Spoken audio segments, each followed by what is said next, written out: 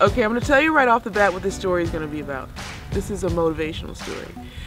But not because I have a win.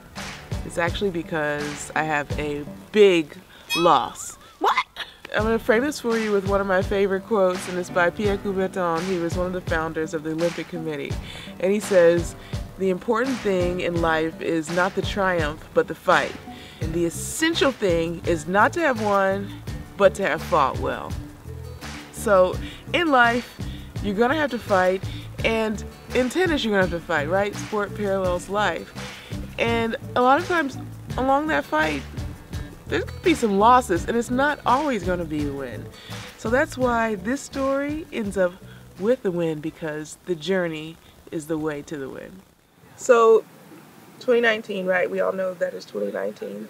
And 1997, my first year at Wimbledon, very two similar years. Both were first round losses. Both were really painful experiences. And both were very motivating. In 1997, I was just turned 17 years old. I was a kid. I had braces. This was only my second Grand Slam tournament, and I had no idea how to handle it.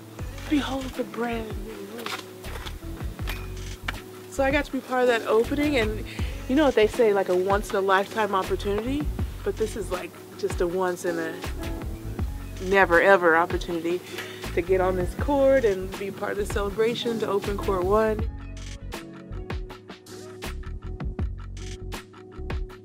It was a real eye-opener for me because I actually got to come to the tennis and I wasn't stressed.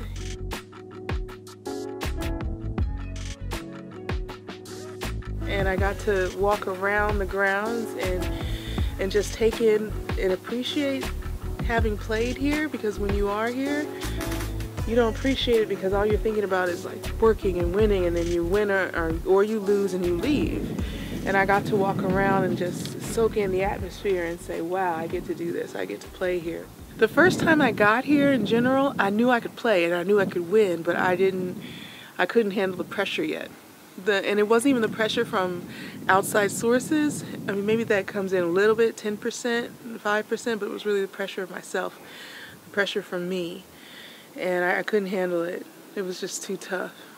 It was too tough. So it's normal, it's natural to choke. That's just a part of it, especially when you're first coming on tour, but I was determined to learn from it and to do better. Like, that wasn't my destiny, was to choke out and fall down. My destiny was to rise. That's what I believed. And I see both results as an opportunity. There's an opportunity for me to look deep inside myself and find out why, an opportunity to take responsibility for my life, for God's sakes, and an opportunity for me to be bigger, be stronger, be more, be greater. Just have to be prepared. You have to be confident, you have to be ready, that on any given day, against any given player, any given thing can happen. And the only thing you control is you, and control your body, control your shot. You can't control what's going on across the net. There's no magic formula, there's no right way or wrong way to do it. As long as you're enjoying your time on the court, as long as you're giving it 100%, and as long as you're learning and evolving with each and every match. And that's all I ask for myself.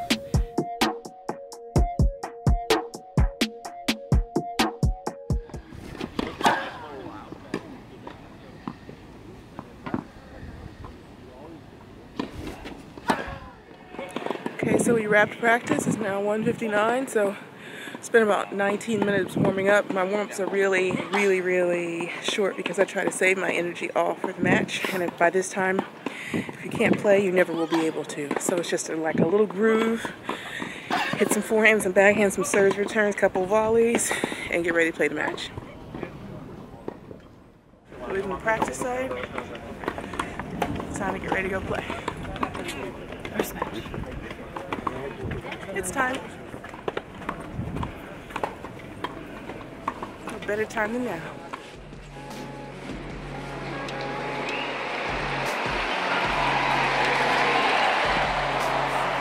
Coco Gauff came out and played just 15 years of age. and against a player of Venus's caliber who played a good match. So first round, I felt good. I had great practices. I had a great tournament going into to Wimbledon, and then you play the first round and nothing goes right. What do? How do you come to terms with this? That is exactly what happens. You have to come to terms with what happens on the court. You got to move forward. And one of my favorite quotes from Martin Luther King is, if you can't fly, then run. If you can't run, then walk. If you can't walk, then crawl. But whatever you do, you have to keep moving forward.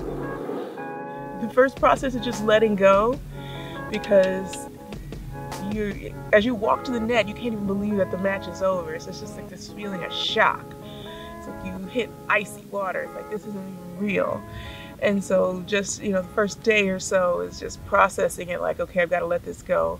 But at the same time, you're thinking, what could I have done better?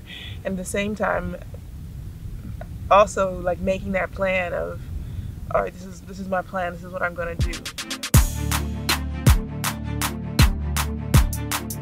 I think what I learned more than anything also from this match is that I love to compete. I love my job. I love what I do. And I love having the opportunity to do that. And I'm grateful for the opportunity, and I want to take advantage of it. And it doesn't matter what stage you are in your game or in your life. As long as you have an opportunity to hold that racket in your hand, it's the best opportunity in the world. That's pretty much what I feel about it. After a loss, you can allow yourself to just become completely lost. It's quite easy because it's emotional. Stuff's just real stuff in real time. There are no do-overs in sport. So part of it is letting go, and the next part is rising up.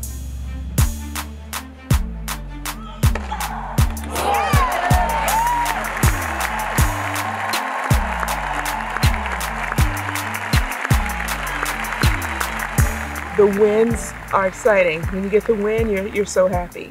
And you don't reflect on it as much as you do the loss. So really the loss is more of an opportunity in the sense that you learn more about you learn more about yourself, and you build this courage, you build this character.